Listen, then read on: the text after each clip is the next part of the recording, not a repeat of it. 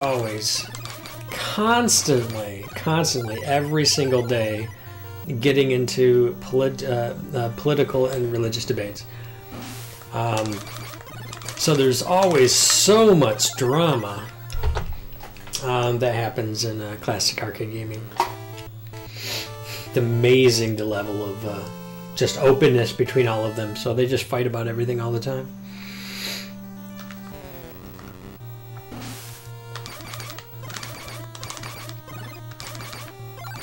So just because the and usually classic arcade gaming is comprised of older folk, you know, like 30, 40, 50. I think more of the 35 to 55 range, more so. So age doesn't always mean that it's going to be a toxic-free environment. I mean, I just got done talking about how age can make a difference. And how we don't have 12-year-olds running around hiding behind keyboards and saying whatever they want. When Jordan plays Fortnite, Apex Legends, and stuff like that, when he was playing on my stream, he was getting tons of exposure because it's a partnered stream. People saw that, and so he was getting a lot. He was getting a lot more traffic and stuff like that. And with that, he was getting a lot more click-throughs, so he was getting a lot of the kids that were like, "Can I play with you?" And when you say no, they like get all irate at you and stuff like that.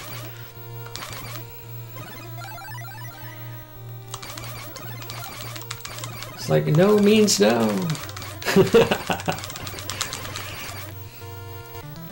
Oh man, it felt like there was a delay right there, didn't it? That figures. Felt like there's a delay.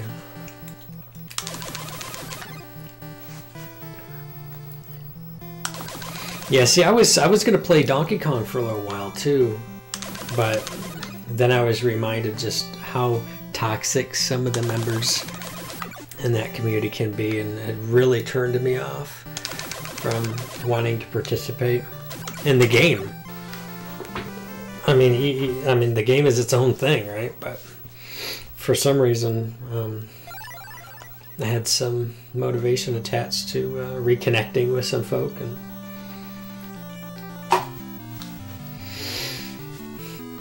all right, here we go.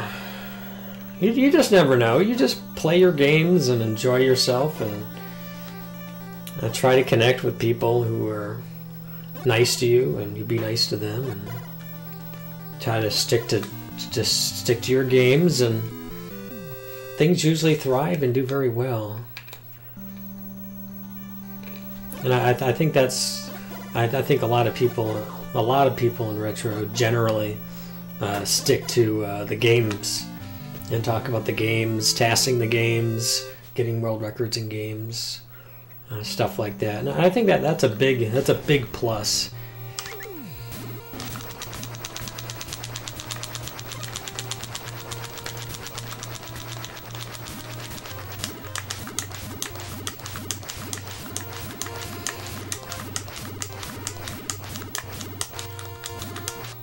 Crap, I missed 3 hits. Everything was feeling really good too.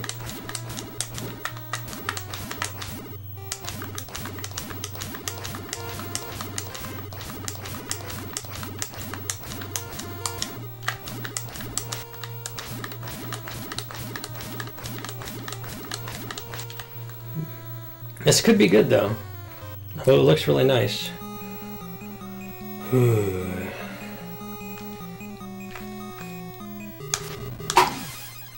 All right, look at that, guys. Look at that. Look at that. I think I should be done for now. That's pretty decent. That's pretty decent, folks. I mean, I did miss a couple of hits in there. I do think that the encounter definitely could be done a lot better, but I feel really good about that. I think as, you know, a a 327.5 is just a really super good time. Nobody's threatening it right now. There isn't like super high competition working on it now, but I think people can study my second encounter and execute things a little bit better. So thank you for the GGs, Creepio, One Fine Day, Dynamite, Mr. JR, Immune, Sherbert, Krenzo, Kimapa, ND. I can't believe I sat there and had that whole conversation with you guys while doing that run. That's like permanently on there. I could have been talking about like pink unicorns and rainbows and lollipops and cotton candy and crap and rainbows, but instead I was talking about other things.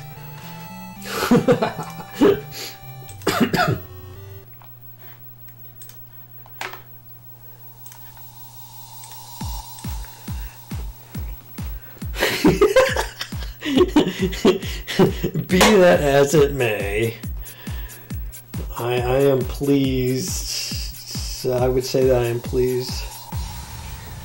Don't you take away my unicorns. Who is that? Captain Boomerang on Boomerang on Suicide Squad. That little pink unicorn he kept in this. Deadpool 2 had that.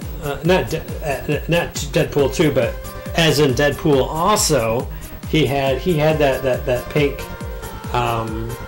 that pink unicorn, which we briefly saw twice.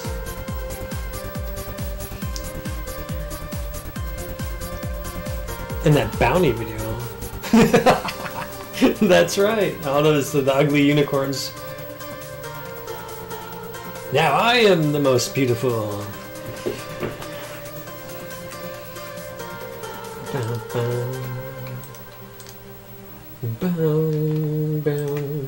I need to watch back that.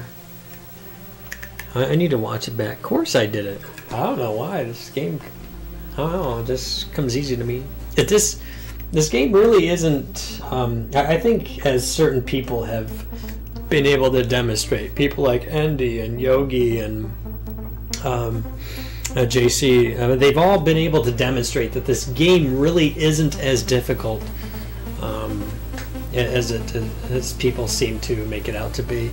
And it's actually very, very fun, because each movement that you're trying to optimize, you're trying to get right up to a pixel and not go past it, you know, one frame too soon, and so on and so forth. And there's always development and understanding the different thresholds and what you can get away with and what you can't, and where you can push the envelope, and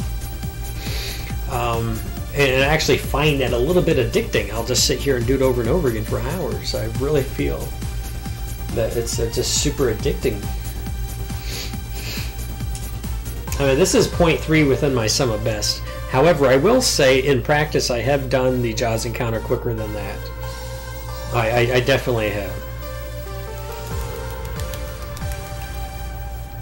You know, that's my whole plan. My plan is to make people feel like they miss stuff when they don't watch the stream, so that, you know, people watch the stream more often.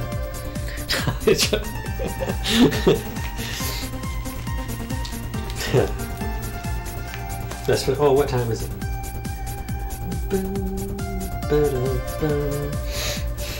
I don't know, I'd like to say that I am generally happy with this time for now. True, it's not the fastest that I've done the tracker split. You know, we didn't match it or anything. And yes, I have done the Jaws encounter quicker. That's just as fast as I've done it from when I began tracking my split stuff, and that's a pretty narrow sampling, I should say. Yeah, I like it too. I see it looks orange in the capture for the sunset, but it's more of a pinkish color on my TV. And I like both colors. I like sunsets, especially how the color can be like just stretched and splashed all over the place. It's quite amusing. I like it. It's good, I think. All right, we need to send this off to Twitter.